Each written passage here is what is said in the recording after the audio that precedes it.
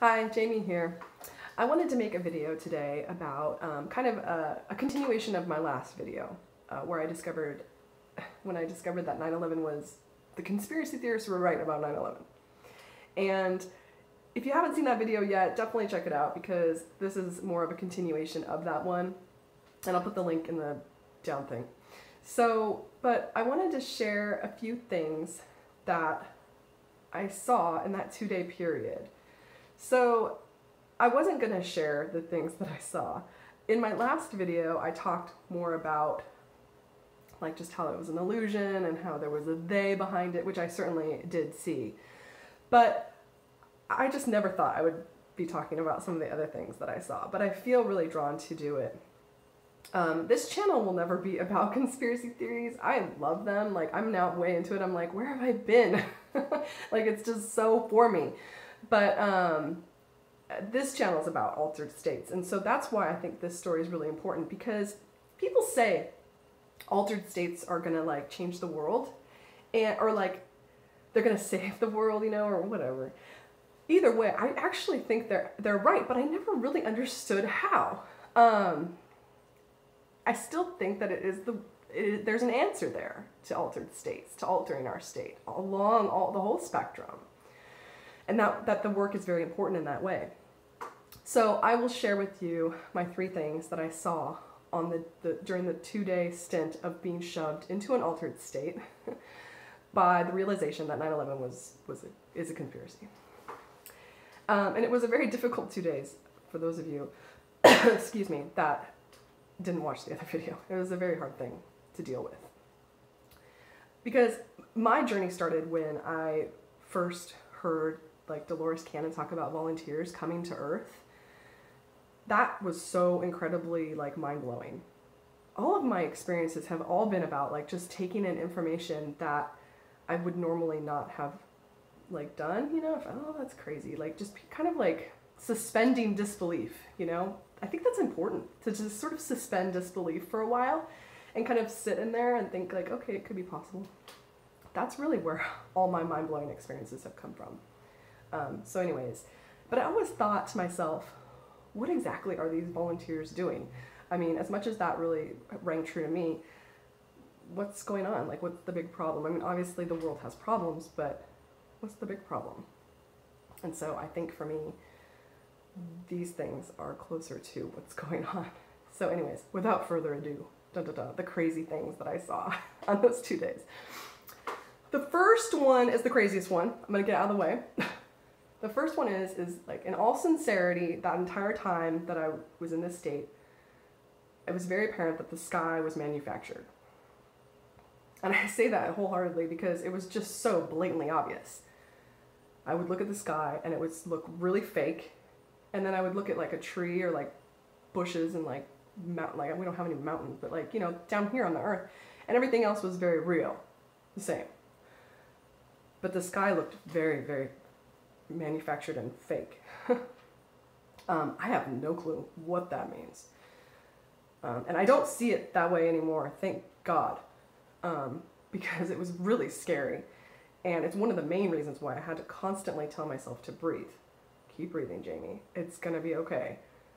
You'll get through this. So thankfully I don't see that way anymore. But that is the first one. That's the biggest one. It was really intense.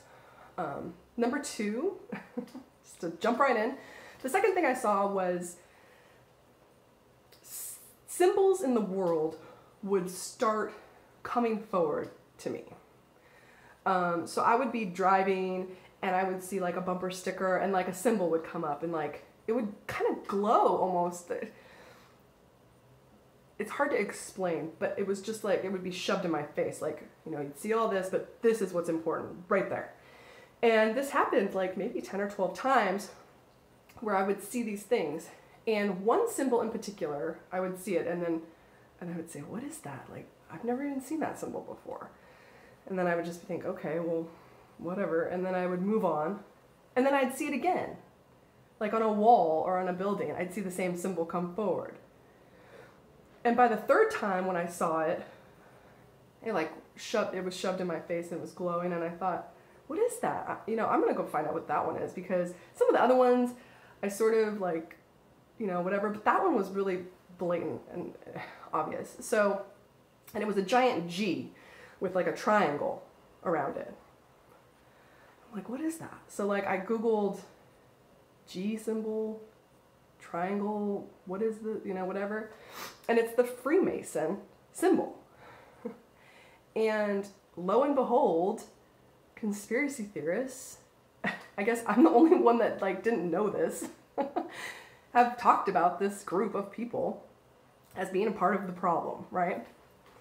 And I'm not saying that like all of them are, I'm not saying that any of them are, I'm just saying what I experienced in an altered state. There's just no way that I could have manufactured or brought that information forward.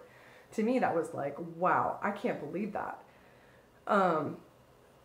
In my heart, I really feel like that on some level, that is accurate information that this group of conspiracy theorists are talking about. So that was really eye-opening. And I had a few more like that. I'm not going to talk about them here because some of them are really out there. But anyways, there you go.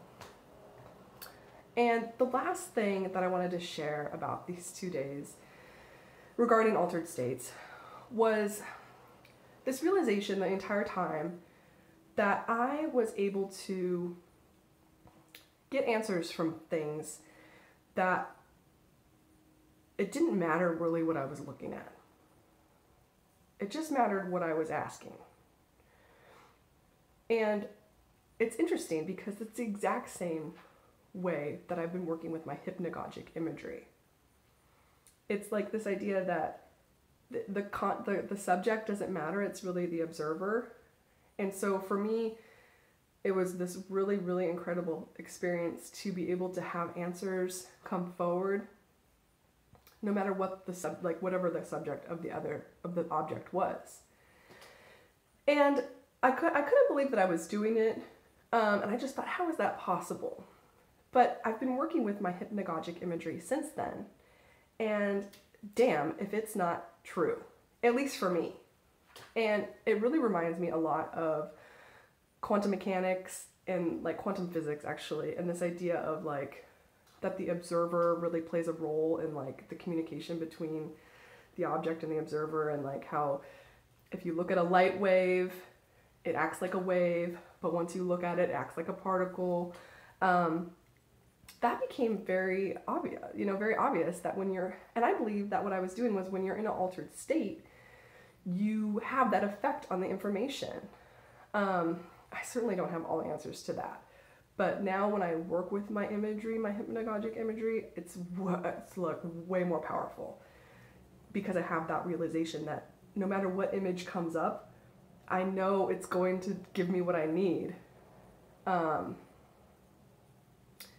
And then my trust level goes up and my trust in myself goes up, and then it's like, okay. So that one might be far-fetched for people in terms of like, and kind of vague, but I just thought it was an interesting point, especially for those of us that do this kind of work. So take that as you will. So that's it. Those are the big things that I saw in my altered state 2-day thing. And I'm really grateful that I don't see things like that anymore. It still shakes me a little bit. I certainly don't understand all of it, but I'm grateful to share it with you. Every time I make a video, especially these last few, I have to sit on top of my hands to be able to let it upload, because everything in my gut tells me to stop uploading it and just go into a cave and not share anything. So anyways, thanks for watching. Talk to you later.